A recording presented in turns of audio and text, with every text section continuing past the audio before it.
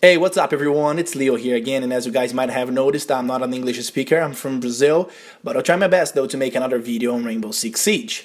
A lot of people have experienced some connection issues on the game, like being disconnected during the matches, and the ping has been unstable, going up and down. I honestly haven't had many problems like these, but I feel like the servers are different after the latest patch 3.3. It's been harder to kill enemies, sometimes they get tons of bullets and they don't die. I don't know exactly what's going on Rainbow Six Siege servers, but I have a few tips to try to help you in case you're facing these problems. First of all, I would suggest to set the Google DNS on your internet.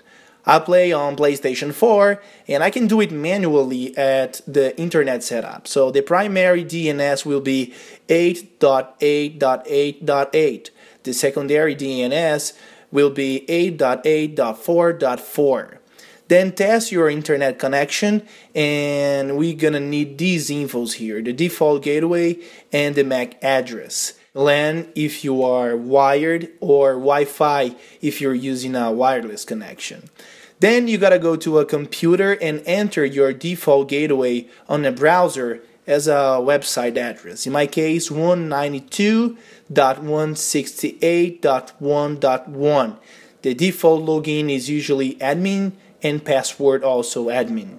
The interface might be different according to your modem brand, but the entries will be basically the same. So if you are wired, you will look for LAN and find MAC address section to add entries. So the same logic is applied if you are in wireless. So now we're gonna fill this field here with the MAC address that your console has given you.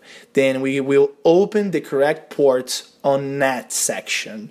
On Ubisoft support website, they say that Rainbow Six Siege may work better if you open these ports: TCP 80, 443, and 14,000 till 14,024, and UDP 3074 and 6015.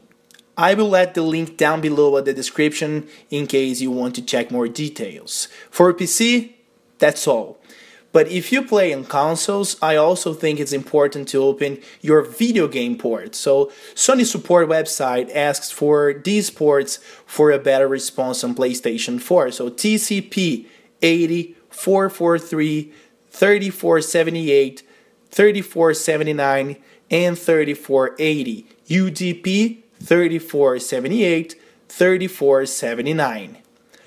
Microsoft support recommends the following ports for a better response on Xbox One: TCP 80, UDP 8080, 500, 3455, 4500, 3074, and 53 for both UDP and TCP. Both links to Sony and Microsoft are down below at the description. Okay, so you can apply and save these settings, restart your modem, and that's it. Your connection performance should get better on Rainbow Six Siege after this config. But let me know how it has worked for you. I hope I have helped somehow. And that's it, guys. Catch you later, and bye, amigos.